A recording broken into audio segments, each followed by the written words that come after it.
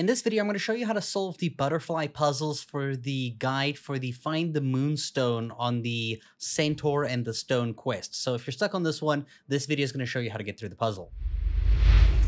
So once you enter the cave, and right after you fight the dug bog that is in here, you're basically going to end up with your first puzzle. You're going to have a wall here that you're going to have to use Confringo to break, and another one that you need to burn with fire to get through here. So the first one is you're going to get this butterfly, and you're going to go down the pathway that you broke, and this is to get the secret chest that is at the top here. So you're going to put the butterfly here, drop your Lumos, and then you're going to use your Depulso to spin this thing until it stops spinning. Once it stops spinning, you can go around and exit this cave here, but you have to be fast. You have to climb this pillar over here, and then quickly jump onto the ledge over here, and this is how you get this legendary gear chest that is going to give you an unidentified piece.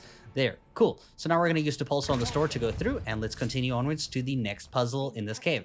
So this area here has like 4 doors that you need to open, and the puzzle works where each door has 2 symbols, right? So you can see here, this is one door with 2 symbols, another door with 2 symbols, third door with 2 symbols, and the final door with 2 symbols. What you have to do is press the button in order. So like that symbol there matches the top one, and then you have to find another one that matches the bottom one over here. So that will be this one over here, and you use Accio to pull them in the order like that, and that will lower the door. So it's quite simple, really. So you just repeat that process for all the doors that you want to open, and all the doors basically have something, so open all of them.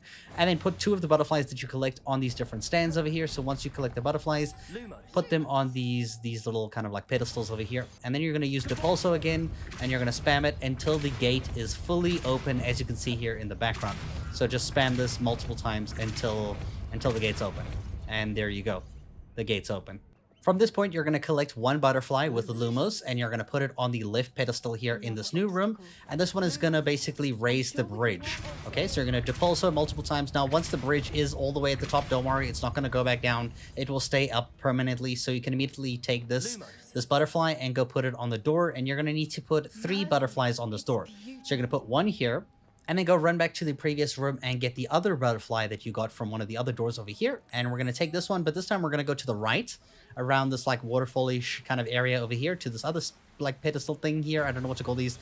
And this is going to raise a little platform in the water there that has a 3rd butterfly, which is the one you need to use. So use Depulso here to raise that platform. Now you do need to be fast here. You need to raise this one until it stops, and then quickly run back this side here. Use your Luminos, or sorry, your Lumos to get the butterfly off of that little thing, put it on the door, and then you can get the final one that was the one that you originally put over there. And this is how you're going to get all 3 for the door. I hope you guys enjoyed this video. I hope you found it helpful, and thank you so much for watching.